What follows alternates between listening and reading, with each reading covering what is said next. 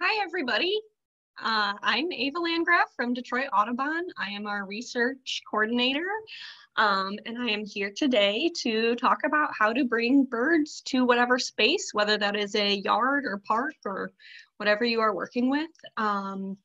So if you guys want to scroll over the mouse along the top or the bottom, and you can open up the chat, and then in the chat you can introduce yourself and where you're from, just so we know who's here.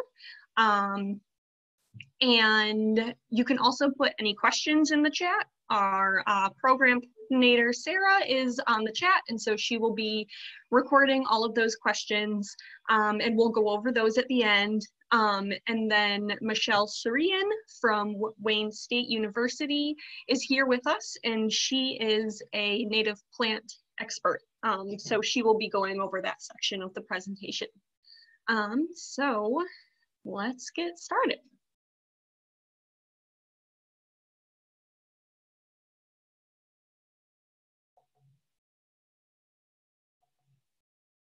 Okay, so to begin this presentation, I just want to discuss how important these small habitats that we can create are. I'm sure many of you know about the study that came out pretty recently, looking at the drastic declines in bird populations. There's about 2.5 billion migratory birds lost since 1970. And there's been really crazy numbers, but what is really interesting to me is that some species of birds, over in the bottom right corner, you can see that this little pie chart shows the birds that have increased in population size. So a lot of these significant birds are turkeys and grouse, raptors, and ducks and geese have all increased. And those are birds that have had a lot of conservation efforts focused on them, especially the ducks and geese, and the turkeys and grouse are because of a lot of wildlife hunters. They have been taking care of those bird populations. So that shows that it is possible, if we take care of bird populations, if we put in an effort to preserve their habitat, we can increase their populations. So up here in the upper right, we have this much larger graph that shows all of the different birds that are facing major declines.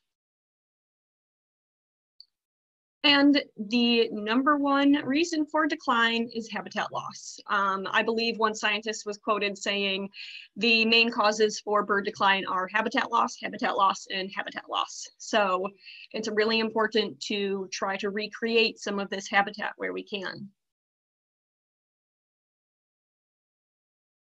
54% of the US is now developed as suburban or urban habitat, or urban areas, and almost all of those areas are not able to function as habitat for most birds. There's some birds that can survive in the spaces around us, maybe like robins and house sparrows, starlings.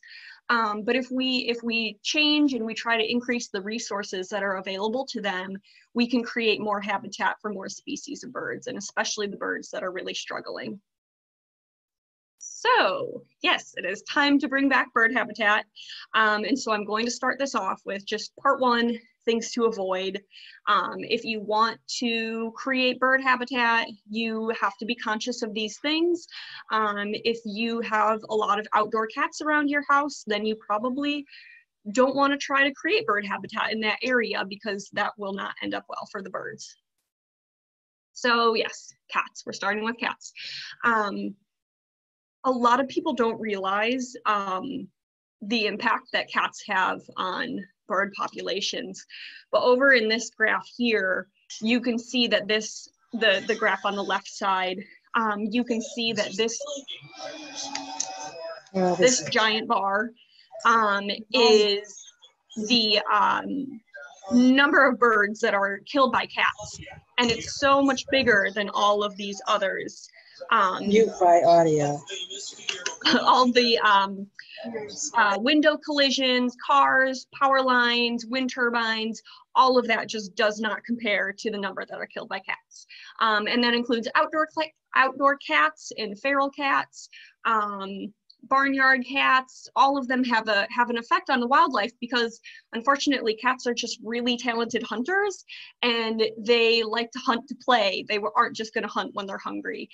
So keeping outdoor cats fed or keeping feral cats fed is not going to solve the problem. They will still be hunting for birds. And especially in the spring and summer, we have little fledglings hopping around, young birds that are not great at flying yet. And those birds will not be able to escape from a cat. And this is also good for cats. I want to emphasize that cats live much longer when they stay inside. They're probably a little bit more bored, but they are much, much safer. The next thing to consider is windows. After cats, windows are the #2 direct human cause reason for bird decline. And about 40% of the birds that are killed by windows are from residential building windows.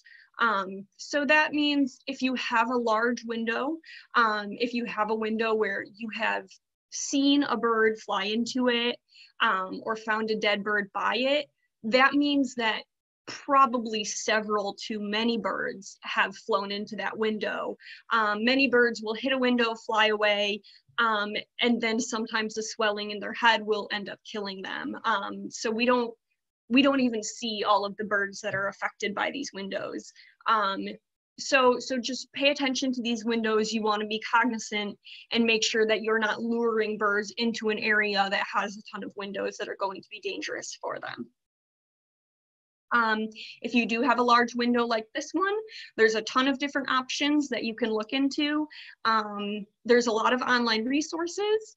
And if you need help accessing any of this, please email us. We will share some information at the end of the PowerPoint with our email. So if you need help, just send us an email and we can help you out. Feeders, if you have feeders, this actually pretty drastically increases the number of window collisions you have. So it's actually helpful to keep your feeders a little bit closer to the window. And that way, if the birds are flying from the feeder, they're not able to build up as much speed and they won't be able to hurt themselves.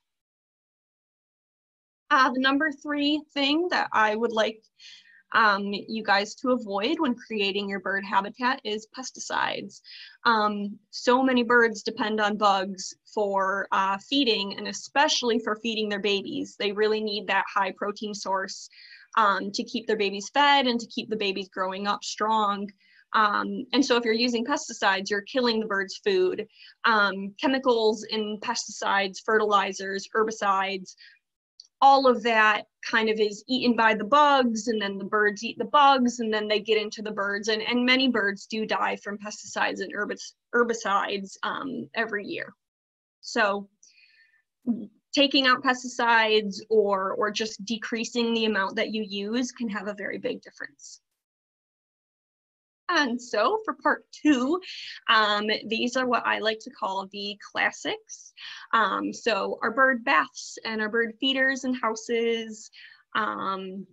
This is kind of the stuff that we typically think of when attracting birds.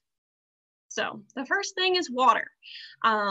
Water is so great because you can just put a little dish out and fill that with water, and that is completely free. You don't have to be buying things for that. So that's a really nice way, a cheap and nice way that you can provide a really important resource to birds. Some people are able to do these kind of fancy fountain moving water systems, and that's nice and that will help attract more birds, but you definitely don't need to have anything fancy like that. I also really like bird baths because when birds are fluffing their feathers and doing their little dance in the bath, it's very, very cute. So with water, if you're going to be providing water, just make sure that you're cleaning out that water every day, every couple days.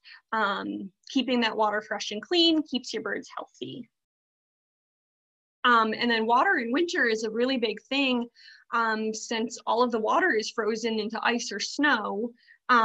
Actually, water can be a very limiting resource. And so if you're providing water to birds, either if you're just putting water out there pretty regularly. If you're able to provide a heated water dish so the water can't freeze, birds will really, really love that, and you will see many birds coming to use that resource.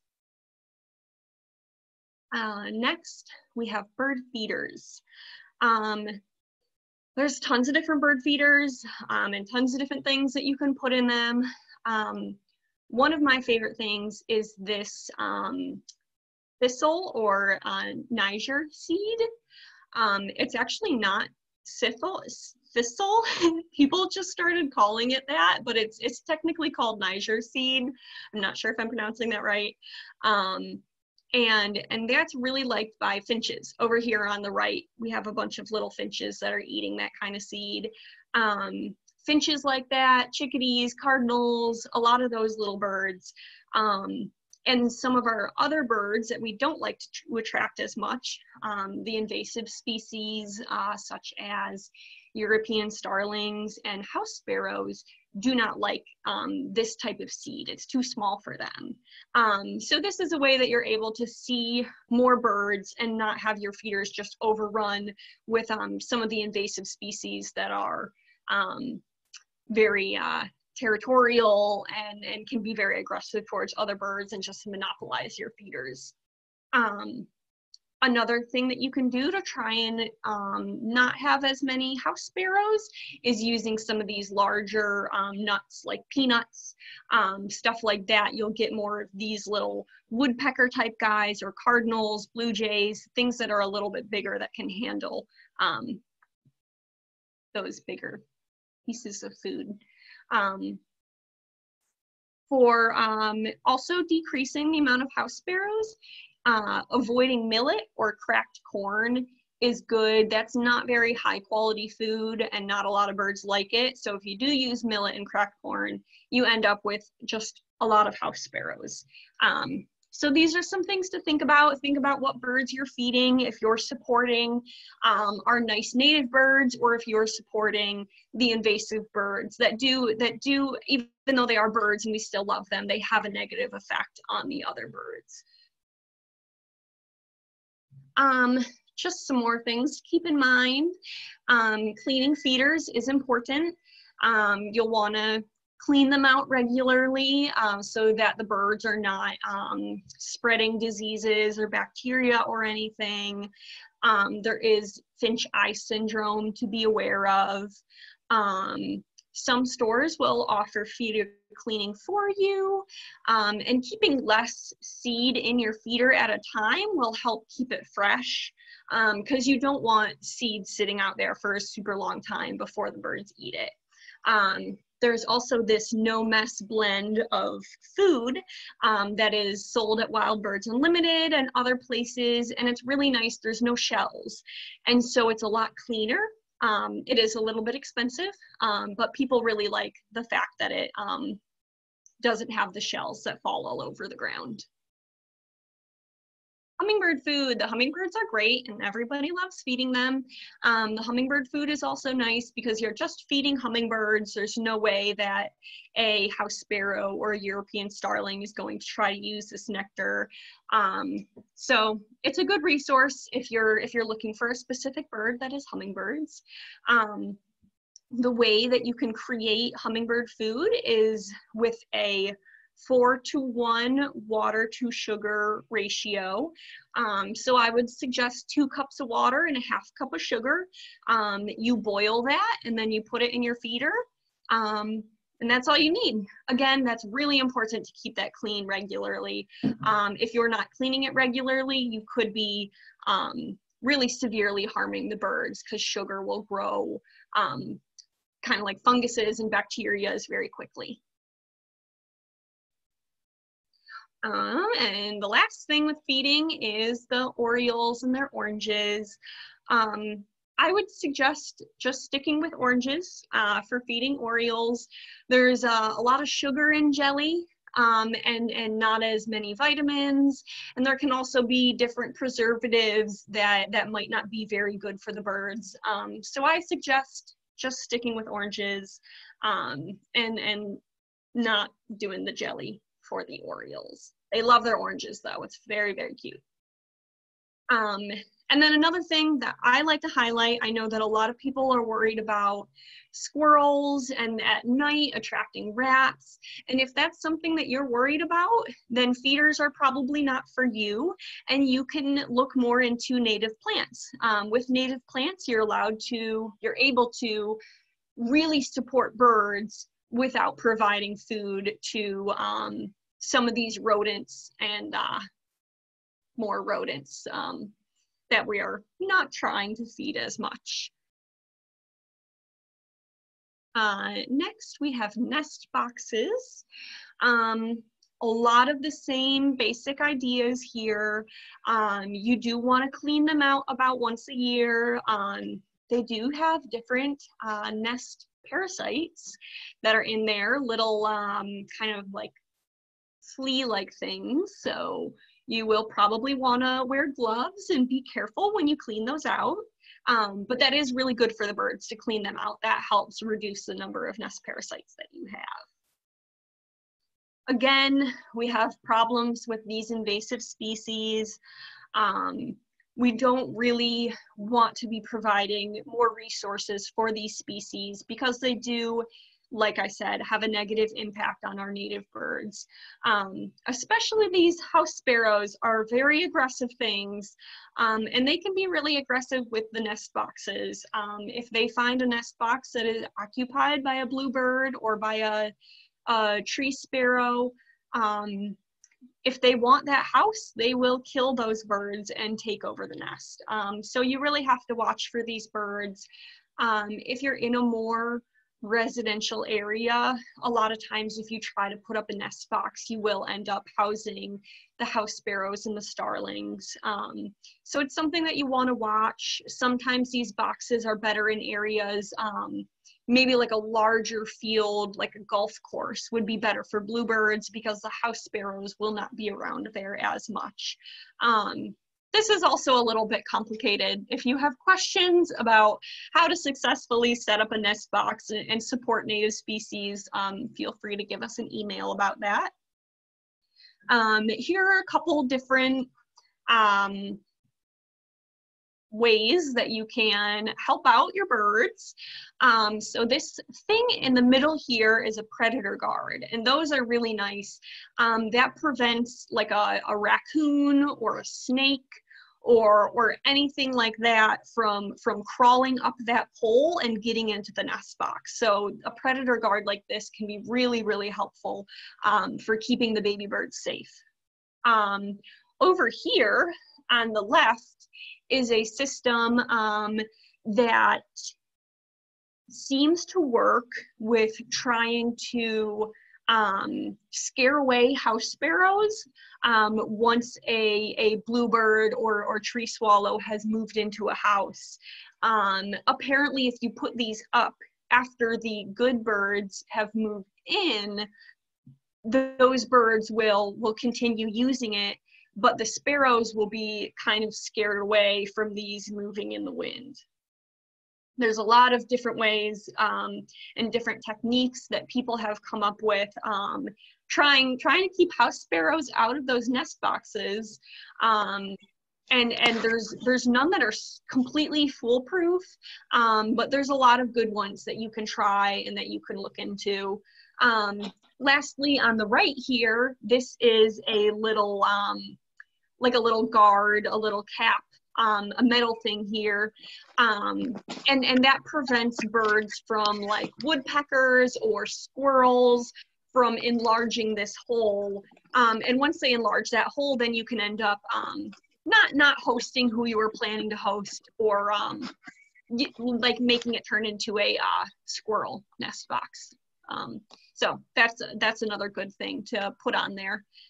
So you can keep the hole the right size for the right bird that you are trying to support. So that brings me to this website here. Nestwatch.org is really helpful for showing you the different houses that you can put up in your area, and for the different birds that you can try to attract.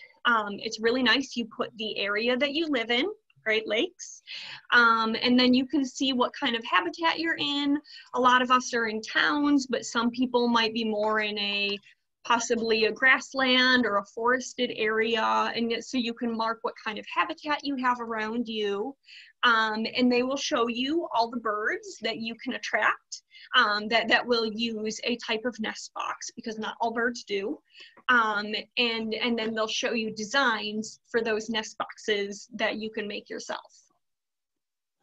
So these are a couple different designs that are really nice, because the house sparrows and the starlings will not use these. So they kind of help not have to deal with that issue. This one on the right is a little ledge, and the robins love this little ledge type thing. And mourning doves will use this as well. So those are really nice and easy to make.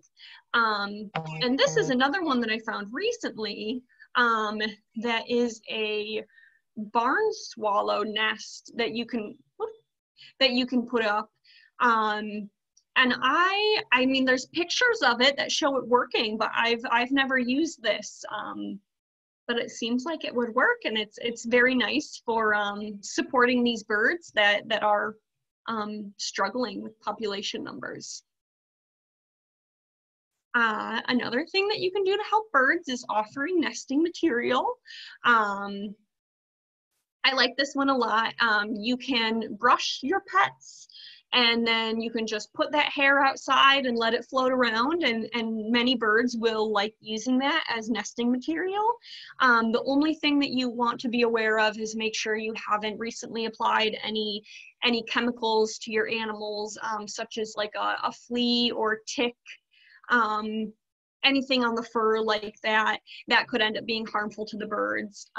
So if you're sure that there's no possible chemicals in your pet's fur, then you can brush your pets outside and let the fur just flow away, and the birds will use it, and they'll use it to make their nests nice and soft and cozy and warm for their babies. So I love that.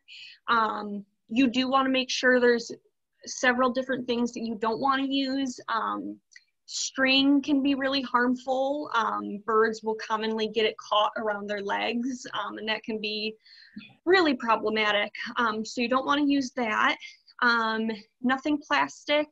And then dryer lint can also have a lot of chemicals in it. So don't put your dryer lint outside thinking that the birds might use it. And now we have gotten to vegetation. So I am going to hand it over to Michelle, and she will talk about plants for us. Hi, everyone. As Ava mentioned, I'm going to talk about plants. So we're going to go to the natural aspect now of attracting birds to your yard. And this is really important because if you look at things historically and ecologically, birds and plants are co-adapted to one another. We have plants that are attractive to birds and plants that need birds to disperse their seeds and even for pollination in some cases. So if you have your typical lawn, which Ava's going to show you next, you'll notice that there's really nothing there for the birds. It doesn't attract the insects that they eat. There are no food plants there. It's basically an ecological wasteland. Also on our lawns, we tend to use a lot of water, a lot of other resources, fertilizers, chemicals, and it's work for us. And it's pretty in its own way, but it's not great ecologically. So we want to try and reduce lawn. We have to get rid of it if we're attracting birds, but we would like to reduce it. We want a nice mix between natural areas, and it doesn't have to be this wild looking, and then the open space for us, because and let our dogs run and stuff like that. So we need that balance. So you don't have to get rid of your lawn.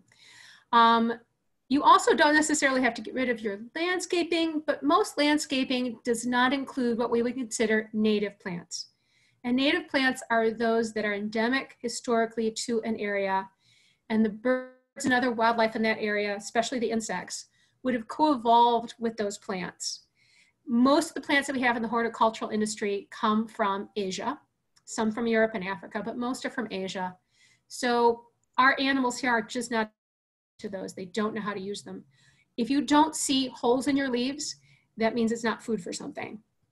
So what you want to do is introduce more native plants into your home. And those native plants can be flowering plants, shrubs, trees, grasses. There's an entire variety that will be used by wildlife. And you can make it pretty. I really like the wildflower look. So plants supply a number of things for birds. Number one, they supply insects. The insects are attracted to plants as pollinators. They're attracted to plants for the food that they provide in terms of leaves, shelter, and that's the number one food for songbird baby birds. Chickadees like this, as it says, will bring so many caterpillars to the nest every day. You never knew there were that many caterpillars out there. And they're not big like monarch caterpillars or black swallowtail caterpillars. They're little green guys. And they'll just keep feeding these high protein, high nutrient, high fat foods to their babies to help them grow. So this is like the number one baby food. Our native species that these insects are adapted to will support hundreds of different species of caterpillars. So not just hundreds of caterpillars, hundreds of species of caterpillars. Non-native plants like this Asian ginkgo, not so many. Even though some of these plants have been in the United States for many years, decades, even centuries, our wildlife has not adapted to them very well. So you want to try and stick with natives as much as possible. The trees that are listed here, this is by, from research done by Doug Tallamy, who is an entomologist out of New Jersey, and an advocate for home backyard habitats. So these are really great trees to have in your yard. Now, keep in mind, if you're going to plant an oak tree, if you have a teeny little sapling, it's going to take years for it to grow. Some of these other trees may grow a little faster. Some may fit in your yard conditions, some may not. So you have to kind of research what works best for your space and the time that you want to put into it. Then when those leaves fall off the trees, you know, we have this thing where we have to rake them all up. Number one, that removes the nutrients that the trees have taken out of the soil. And then when we put that on the curb, all those nutrients go away. But for the birds, it's really important to have those leaves as a place to find food. Invertebrates, not just insects, but other things like centipedes, millipedes, all that stuff will hide in those leaves because it's moist and dark and they find their food there. And especially our migratory thrushes, catbirds, thrashers, it's so fun to watch them go back in the leaves and start throwing leaves around, looking for those little bits of food. So it's also a place where butterflies and moths will have their chrysalises and cocoons through the winter. So leaving the leaves there is really important in a lot of ways ecologically. But for our birds, it provides a good food source. All right, berries and fruits. We like to eat these things, so do the birds. We don't always want to share, you know, we don't want to share our raspberries and our strawberries all the time, but there's plenty of other things that we can plant for the birds. Not all birds are fruit eaters. Most of them will pick at it a little. Cardinals, robins will eat fruits. Cedar waxwings, 90% of their adult diet is fruit. So not as many birds eat fruit, but they will, especially during fall migration, when there are some high fat content fruits that they can eat to bulk up while they're migrating. So these are really important and they're pretty, and we can eat some of them too. So we're going to talk a little bit about some of those. Ava's going to give me my next slide here. And there we have a cedar waxwing eating serviceberry. If I have to recommend one plant to provide fruit for birds, this would be it. It's a very nice small tree, grows in a number of conditions. It has white flowers early in the spring before it has leaves, so it's beautiful to see. Easy to take care of. The fruit is yummy. Juneberry is another word for this tree. You won't ever get the fruit though, because the birds are going to get it way before you do. The cedar waxwings, the robins, the cat thrushes, they'll all enjoy the serviceberry. And then in the fall, you get beautiful fall foliage. So if you have to pick one fruit plant for your yard, I would recommend serviceberries. Pokeweed is one of my all-time favorites. The birds love it. It's high in fat. The thrushes will eat it on their way through in fall migration. But as the name suggests, it is kind of weedy. It's very pretty with the bright pink stems and panicles for the fruit, but it is toxic to other animals. Most animals won't go and eat it, and hopefully small children don't either, but it can be toxic. So if you've got a place that you could have it away from pets and children, that would be great. It does get quite large, but it is a phenomenal food source for migrating fall birds.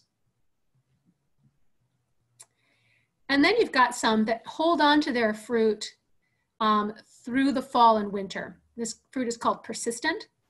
Crab apples are an example of some of the persistent fruits we have, but this is a native one. This is eastern red cedar. And you'll see here's the cedar waxwing again. So they're looking for those late season fruits prior to migration and also through the winter. The other really nice thing about evergreens is they have a dual purpose. They also serve as shelter through the winter for our birds. So when you're planting things, keep those things in mind too. They may have more than one job that they can provide for birds.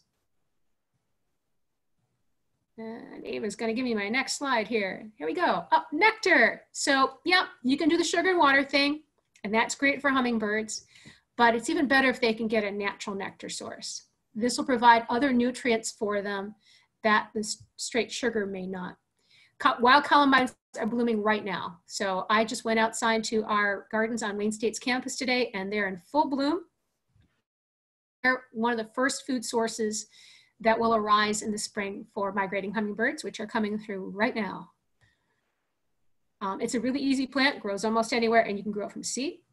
Wild bergamot is a mint family member. It's got this really cool crown of flowers, and even though it's not red, hummingbirds still know to use this plant. And so do hummingbird clearwing moths. They will use it as well. So it's a really cool plant to have, and you can make tea out of it, so you can use it too. Vine is a hummingbird favorite. They've got these deep red coral color flowers, but trumpet vine can be an aggressive plant, so you need to have a lot of space to have this plant successfully. It doesn't always bloom either. So you can have the plant for years and it doesn't do anything. And then finally you'll get these clusters of red flowers all over the place after you've got this monster plant in your backyard. So this is one, if you've got the space and you want to try it and you're going to keep it trimmed, go for it because it's a great plant for hummingbirds. Nuts and seeds are only for a select group of birds. If you think about nuts and seeds, they're pretty hard. So most birds with very small beaks can't eat them. So we're talking about finches, sparrows, grosbeaks like cardinals and rose-breasted grosbeaks, and other birds like blue jays and chickadees that are smart enough to figure out how to eat nuts and seeds. Blue jays like some of the bigger nuts. So beech nuts and hickory nuts are good for them. Great for turkeys too, if you want to have turkeys in your backyard. Probably not down here in Detroit, though I did see a turkey on Wayne State's campus last year.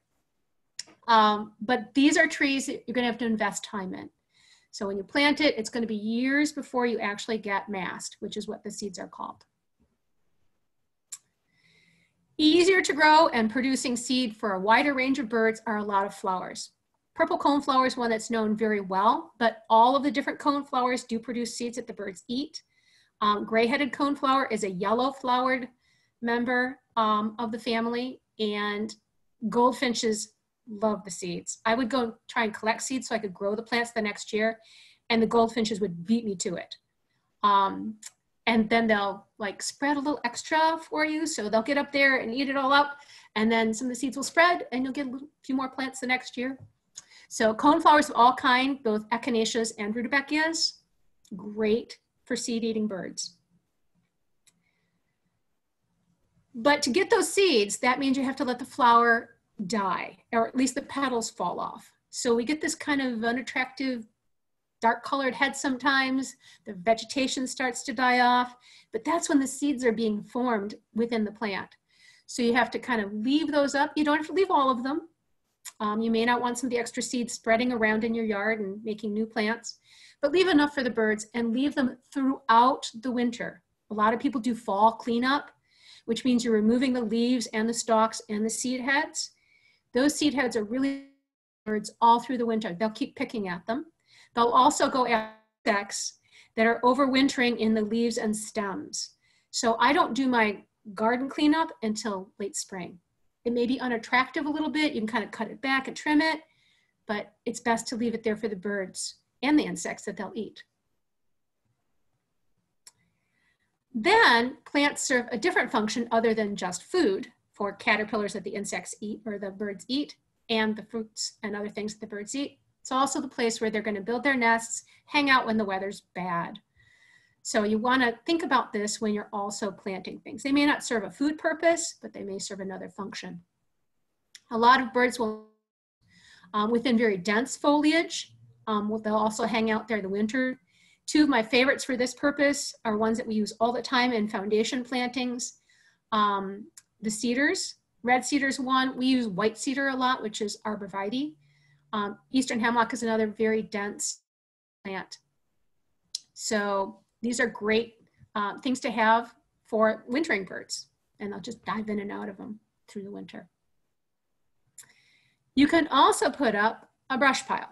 Now, this may look unattractive. This is not something you want where people are going to see it all the time, and depending on your city ordinances, you may not be able to have them. But insects will hang out in here, and little birds like wrens, ovenbirds, thrushes, they'll go darting in and out looking for insects. Brush piles are really fun to have. I actually had eastern towhee in my backyard here in downtown Detroit this summer. So that was very exciting, both male and female. I had thrasher back here, and I just love to watch them go in and out of those brush piles. The other thing is when you lose a tree or you lose a branch on a tree, sometimes it's okay to leave it if it's not going to be dangerous in terms of falling on you or anything else, because some of these birds are cavity nesters. These are the birds that we provide birdhouses for. Not all birds use birdhouses because they're not all cavity nesters. But this is a natural source for them to nest in. Woodpeckers usually start things out because they've got the beaks to make the holes. But then other birds will use old woodpecker holes later on, or someplace where branches dropped off and you have a natural cavity. It's also a good place for them to find insects under the bark. So if it's safe, leave it there for now. I had an old box elder that died in my backyard, and I just had the fellow come and trim it just so it would have a tall enough space for the birds to get up. You want it to be high enough up so they feel safe away from the ground. And that was it. And the flickers came and made a beautiful hole that the starlings took over. So by taking what you've got and just tweaking it a little, you don't have to go all the way away from what you've got, but just adding those elements that the birds need at all levels. Leaving the leaves at the ground level, building a little higher up with your vegetation for the flowers and the seeds, and trees then for them to nest in, hide in, and build their nest, get fruit and nuts from. So you want to go with levels and what suits your area. So it's really important to know what your soil is like, how much sunlight you have, and what may have grown in that area historically. There's a couple sources for that. We'll talk more about that next week at our webinar, so come back for that. But it's really great to know what you have. And then you can get something like this, a backyard habitat certification. That says, I'm doing what I need to do. I'm providing food, water, and shelter for these birds, either resident birds who are here all year, migratory birds who are just using our backyard as like McDonald's for birds as they're flying through on their migration routes. These are really important places for birds, and they need us to help them out with that, because if you look at what Ava showed us earlier, when they fly over, most of what they're seeing is lawn and houses and cement. That is not a safe place. That is not a food place. But if you start planting small places that they can use, they will come. I had a half an acre in Roseville, of all places, Gratiot, I-94, 12 mile, 696. And in the time I was there, I had over 70 species of bird come and visit my yard. Indigo buntings, scarlet tanagers, all kinds of sparrows, and warblers like you wouldn't believe. So it was a very exciting thing to me to know that I was providing something that they needed, and they would come back year after year. So you can do this too. And then you get the little sign and you put it out front so your neighbors know what the heck you're doing, and they don't go, oh, what are those crazy with that weedy looking yard? I'm providing habitat for wildlife, for birds, which everybody likes. And then your neighbors can go, oh, I can sit in my backyard and watch my neighbor's birds. Cool. So native plants, way to go. Thank you, Michelle. That was You're great. And this map that I put in here, it shows how these spaces really add up. Every little space, every backyard, every bit of native plants at a park, all of these come together to create a corridor of habitat for wildlife. So every plant, every little thing that you do can have a really big difference, especially when all of it comes together. So now we can move on to questions. And yeah, any thoughts or comments as well. We love getting emails from you guys, or give us a call. We're around, we're at home, but we're still working, so we're around for any thoughts that you guys might have. And Sarah, do we have some questions? We sure do. So the first one we had was back when you were speaking at the beginning. What is the contribution of disease? I remember a few years ago, there was some disease that significantly reduced the numbers of crows around Metro Detroit. Yeah, we had West Nile virus came through a while ago. And I remember that. I remember when we used to have a lot of crows and the number really dropped. But West Nile virus was not really, it was not increased by feeders in any way. I don't know as much about West Nile virus, but I don't think that there was some way that humans were making it any worse for the crows, but besides the initial spread of West Nile virus over to the US with our mosquitoes that we have spreading the disease. But the finch eye syndrome is one where I believe it was transferred through bacteria. And so if a bird with the finch eye syndrome was feeding from a feeder, it could spread the finch eye syndrome to other birds. Finch eye syndrome is really the biggest disease I know about that was a problem around feeders. But that one you can see, usually it's a finch that might have like a really gunky eye. And if you do ever see anything like that, just take your feeders down for a little bit, so that you can make sure that you are not spreading that to other birds. Great.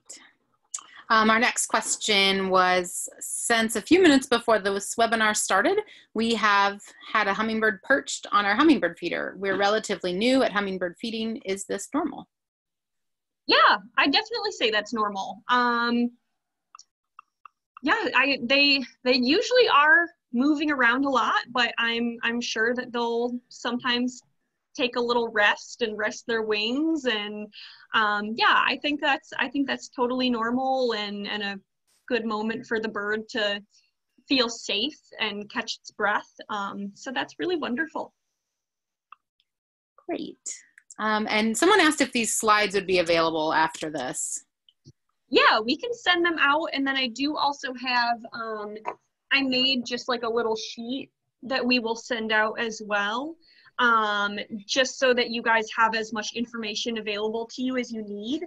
I also have, on these sheets, I have native plant nurseries.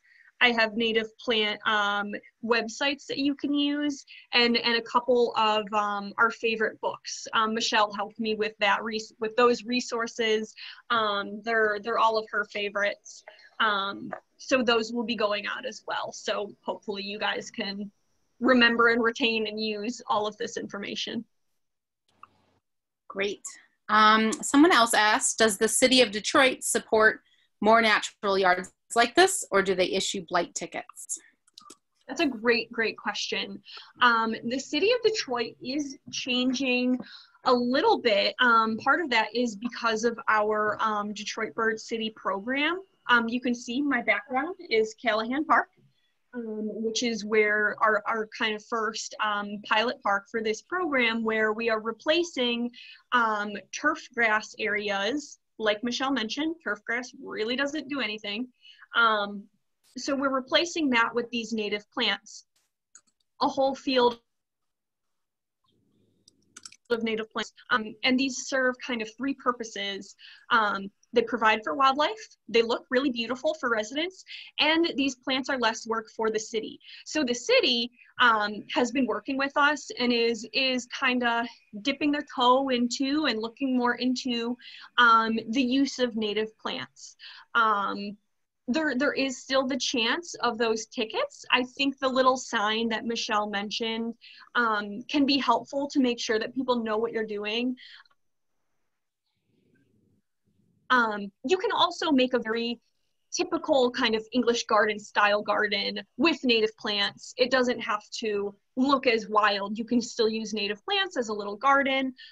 So that is something to really be, it's good to be aware of that. But I think the city is becoming more open to the use of native plants and recognizing that habitat looks a little bit different than a perfectly polished front yard. Great. The next question, of all the species of sparrows, are the house sparrows the only that are aggressive and territorial? And how can we attract indigo buntings? Yes, so the house sparrows are the ones that are the invasive ones. I don't think we have any other non-native sparrows. And I think most of the native sparrows are pretty docile. I do not know why house sparrows are they're little fighter things. They're so aggressive, and they're extremely opportunistic, which is really helpful living with a human changing environment. They're risk takers. So other birds will not risk getting close to people. While the house sparrows, I mean, you'll see them around little coffee shops eating the crumbs, and that's why we have so many house sparrows. They really are a very aggressive, opportunistic, spreading species. They just do very, very well. But yeah, there's a lot of other sparrows. We have our chipping sparrows, tree sparrows, song sparrows, fox sparrows, all of our wonderful native sparrows. I'm pretty sure all of those are significantly less aggressive. Indigo buntings, I think, are mainly insect eaters. They will definitely be getting insects to feed their babies. I think indigo buntings will sometimes eat seed. For some reason, I have an image of an indigo bunting eating the thistle seed. Yeah, Ava. Yes, yeah, Michelle, chime in. Yes, you know do. this. Yeah, so seed, also some fruit sometimes. Oh, I will do that. Thank you, Sarah. I click on it. There we go. There we go. So indigo buntings are designed to eat seed.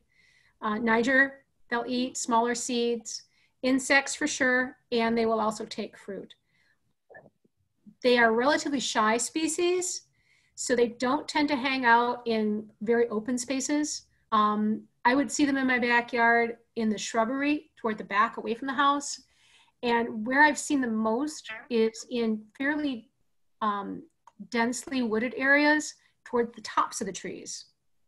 So, and I'm sure Ava has seen them in different places too.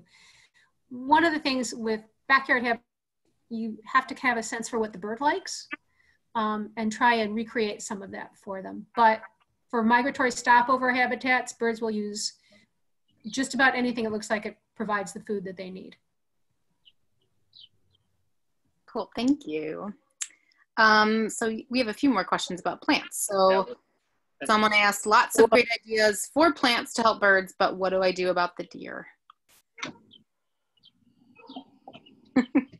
Michelle, I think you would be able to answer that better than I'll me. do this one. A couple things. First of all, native plants also adapted to be around white-tailed deer. So native plants in Michigan are used to that. They get munched a little. I've had plants get munched down to the ground, but once they're established, native plants typically have fairly decent root systems, so they can bounce back. Some don't taste very good for deer. So sometimes you just have to try things until the deer figure out they don't like it and they leave it alone. You can protect some of your plants. I grew a lot of raspberries and blackberries and roses. So I would take the canes that I had cut and trimmed and make little cages around some of my plants when they were at their most tender and I was just starting them out.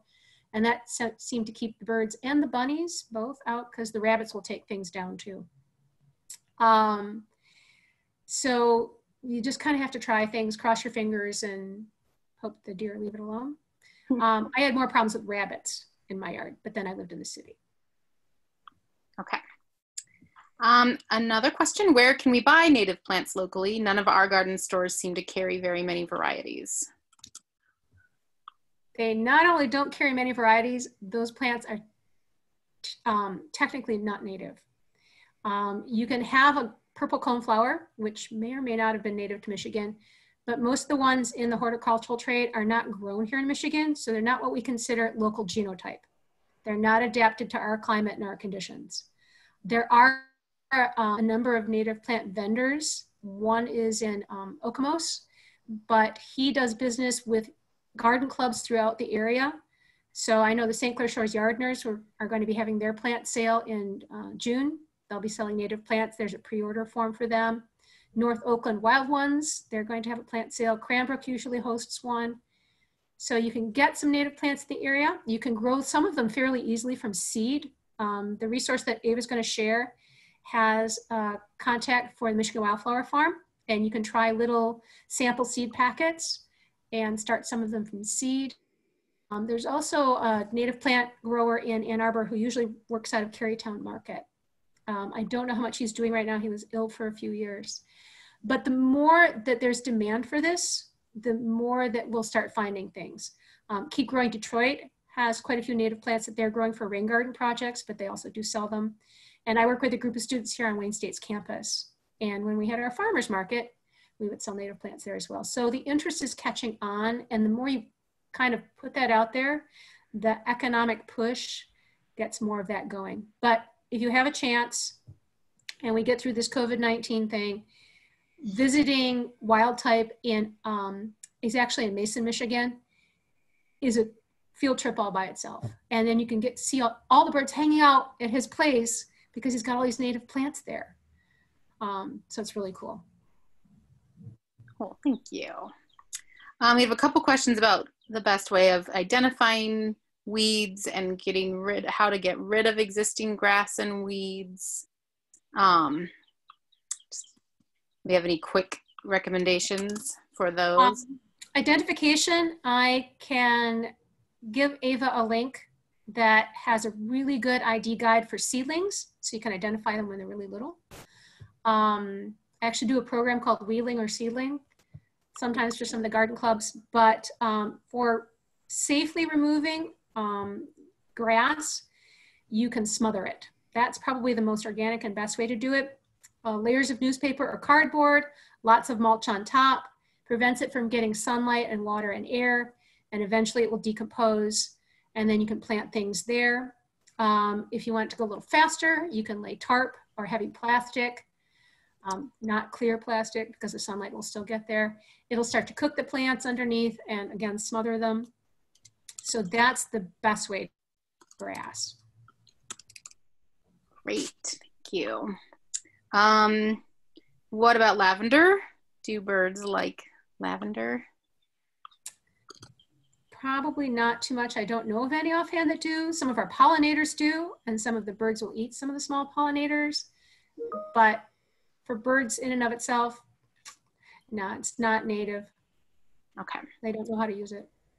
Someone asked about if birds like rain gardens. Yes. We tend to put a lot of native plants in rain gardens because they're adapted to the inundated and then dry conditions like swamp milkweed and a lot of the plants that they recommend, many of those are also very good for birds. Definitely. Great.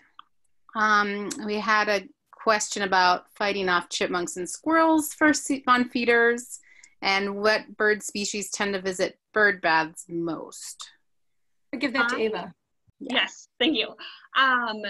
My dad has come up with a couple good ways to prevent the squirrels. We've used like large pieces of a flat kind of metal material, and if it is like a pole sticking up, you can put that on the bottom, and then the squirrels can't get past that. Or if it's something hanging down, you can put this large flat piece of metal on the top, and the squirrels can't get past it. Since it's a totally smooth piece of metal, the squirrels can't like grip it at all. And then there's a ton of different, I'm sure far better, squirrel baffles is what they're called. And they're things that you can add to feeders that help the squirrels not be able to get to the food, and then the squirrels eventually leave it alone, and then the feeder is open for the birds. Yeah, I don't know of which might be the best type, but there's definitely a lot out there. And then I would say all birds have to visit the bird bath because everything drinks water. I do know that house sparrows also like to do like little dust baths, which is also really cute. But I think they still do baths in water as well. I don't think there's any bird that would not for any reason. They all need water to drink, and all of them will need a bath to help cool off in the summertime. Excellent. We had one more question about showing, if we could show a picture of a house sparrow compared to native sparrows. I don't know. Yeah, this is a tricky thing, and this is again with my dad. He'll always point out a sparrow and be like, "Is that a house sparrow, or is that a?" We call them fancy sparrows when they're really just native sparrows. But practicing how to identify those is great, and I think that that's helpful to recognize your house sparrows. That way, when one of the fancy sparrows shows up, you can see it, and you're like, "Oh, that's a chipping sparrow! Yay!" It's very exciting. I can try to pull up something, but I think it's actually very easy if you go look at house sparrows on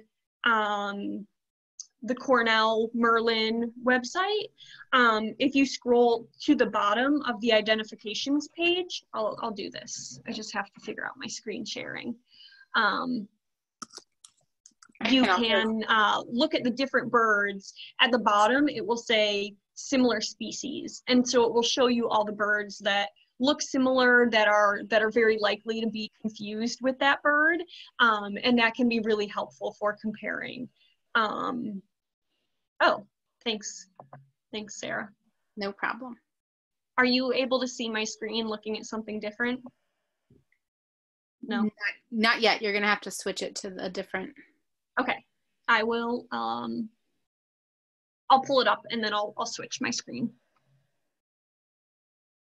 Okay. Are there any other questions? I think that someone just asked about, Doug Tallamy mentions a bubbler in his latest book to be used year round. Where can I find out more about these? I don't know if either of you are familiar with that.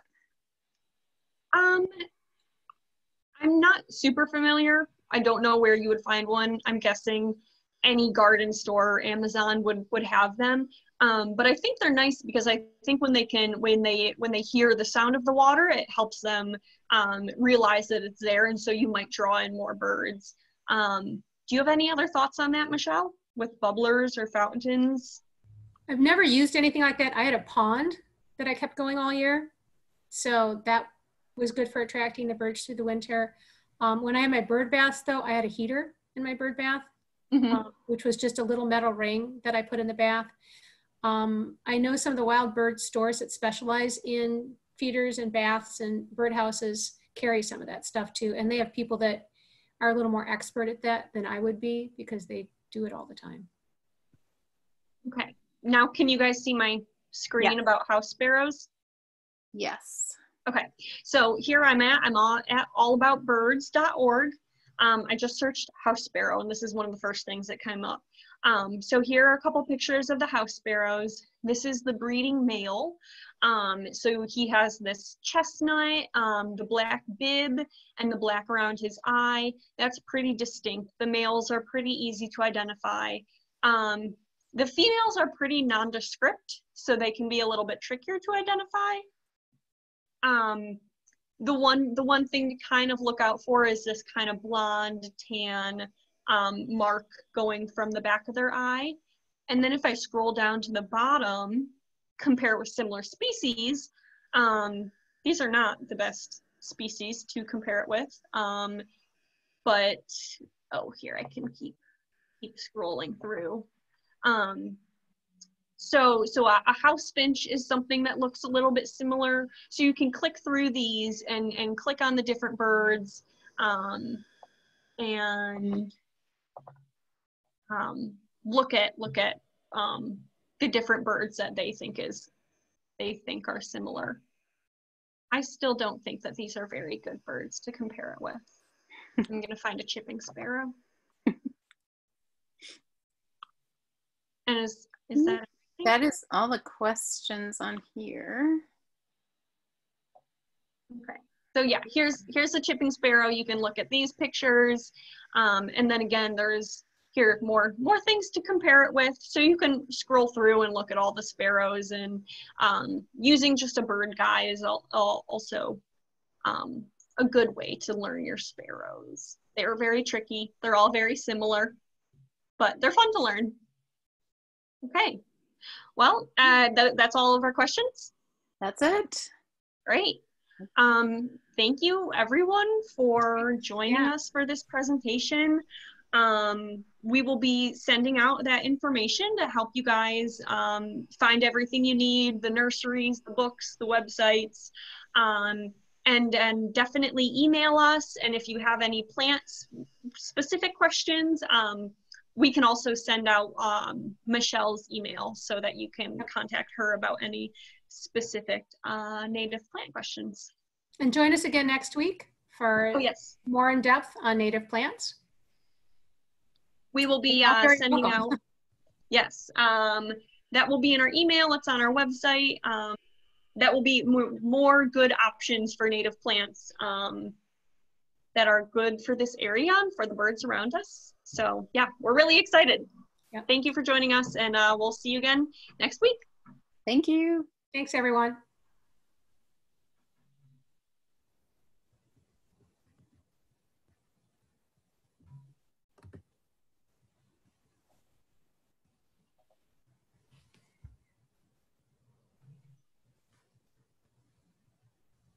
Moonbeam.